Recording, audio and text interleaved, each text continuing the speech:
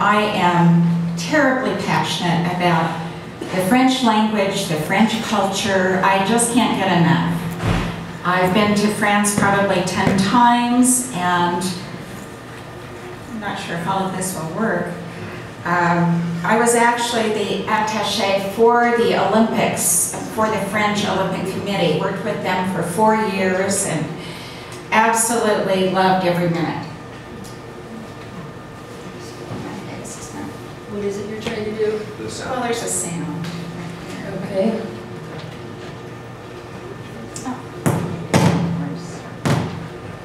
I'm not sure how the sound and the microphone is being correct, so let's see if that works.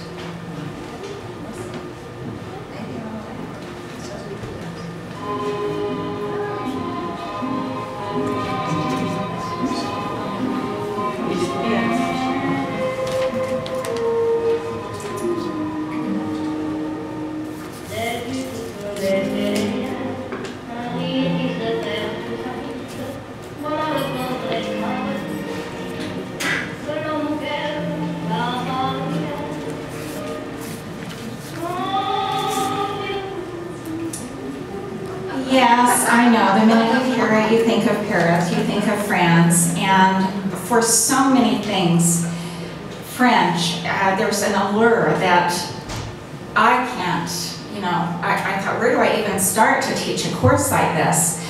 And so that was my main question. What can I give an audience and share something that I'm fascinated with that would really help them to understand if they traveled there, or if you're not able to travel, how can you appreciate it here? Of course, the language, literature, and history and art have been what I'm so passionate about, but it goes on from there. I went to a school in Vichy where I was learning about music, and I was learning about their film, their dance, all kinds of arts, and now that's what I love. And I'm also newly retired, so I'm working a little harder on the French cuisine. But what I really love about France is the creativity of the people. Every time we go back to visit a place, they've done something new. They've done something different, and so that's what I'd like to show you. I have TV5 Monde, the largest television station in the world, broadcast from several countries. And I just can't keep up with what they keep doing to places that I've already been to. And of course, the joie de vivre. At this stage in life, I love to look at the things that make me happy. So I'm not going to bring you any tragedies. Week 1, we'll look at Le Roi Soleil, the Sun King. The course will be taught in English, by the way. The Sun King is Louis XIV, and he was the longest reigning monarch, and of course had such an interesting life, but he influenced Western civilization and the values and the things that you may not know about, he brought to us. We'll look at Versailles, his palace, but before that was Vaux-le-Vicomte and the history surrounding those two and all that's being done at Versailles today and continuing. They've opened up the Petit Trianon, the Grand Trianon, the Hamlet of Marie Antoinette, and they're building new fountains and redoing some of the others, and so I can share a lot of that with you. Come to Versailles with me. Here's the Royal Palace and the gardens. The Galerie de Glace, it's all mirrored on one side, and on the other side you have the gardens and fountains. It's one of the most beautiful rooms you'll ever see. Painted all over the ceiling, parquet floors, it's absolutely breathtaking, marble. Many peace treaties were signed here. And here is what we call the La Tonne Fountain. This was right outside the center of Versailles, and they are redoing this fountain, but it plays a major role in the literature as well. Everything ties together thematically, so that's how I'm trying to present this place. C'est la vie, that's life, favorite saying of mine. And one of my favorite things is literature, I love Molière. He's the French Shakespeare, they call him. There's a very good translation, rather simple, not as difficult as Shakespeare, in the stores now. And so I'm hoping that you can purchase this book. It's not very expensive, and just read the short play because it's a discussion point. This is what Louis XIV watched when he was at Versailles. Madame de Lafayette, nobody's going to tell you how these people lived unless it's a woman. And women did not write back then. But Madame Lafayette, I found, believe it or not, the story in English. And the film was made just a couple of years ago of it. And then La Fontaine, the great fabulist, he wrote fables about animals. And so there's not a lot of reading, but you can get online, and I'll give you sites to look at so that you can kind of get some background, and then we'll discuss what we see. This is Molière. We're going to read The Would-Be Gentleman or The Bourgeois Gentilhomme. Joie de vivre, the joy of living.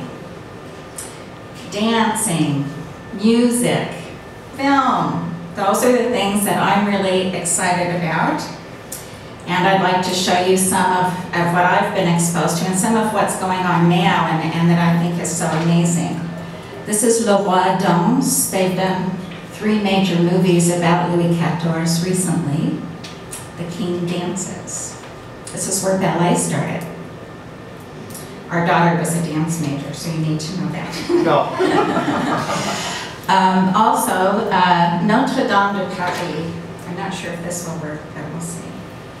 I found some of this. I was going to bring my international DVD player, but I found some of this on YouTube, so maybe we can just do that. Just click on the left where it says log in. Left. I can't move that. Down. Good.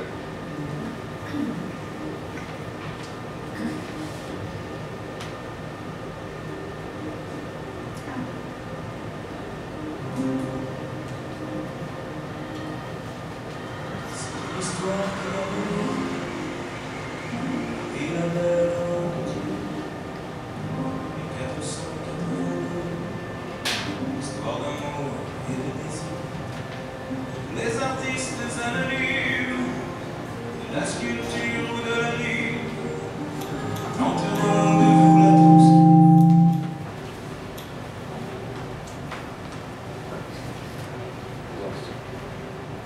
Éclatés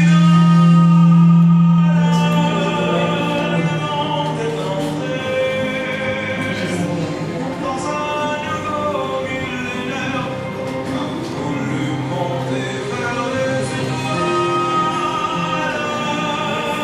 écrire son histoire, dans le verre ou dans la bière. Okay. Well, this is Notre Dame de Paris, and I have the entire, I could have done this all through the whole thing, about the great cathedrals in Europe and France. And this is about Notre Dame de Paris, and it's done with dance and music and acting, and it's just tremendous. It was done at the turn of the century. Escape.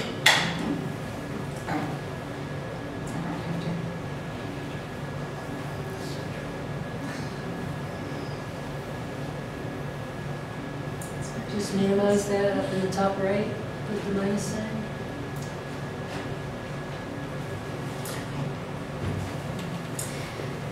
Week 5, feu d'artifice, fireworks. Yes, that was all part of Louis XIV's celebrating every night. Art, architecture, language, a cultural perspective, looking at not only the past, but how that's influenced us and looking at today.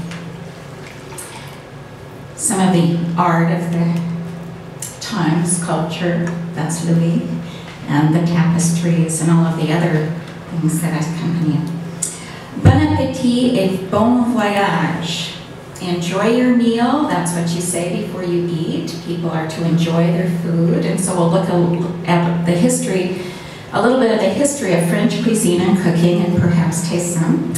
And then if you have some needs to travel or want to know some secrets, I've been to France quite a few times, and I'd love to share those with you. So please join me.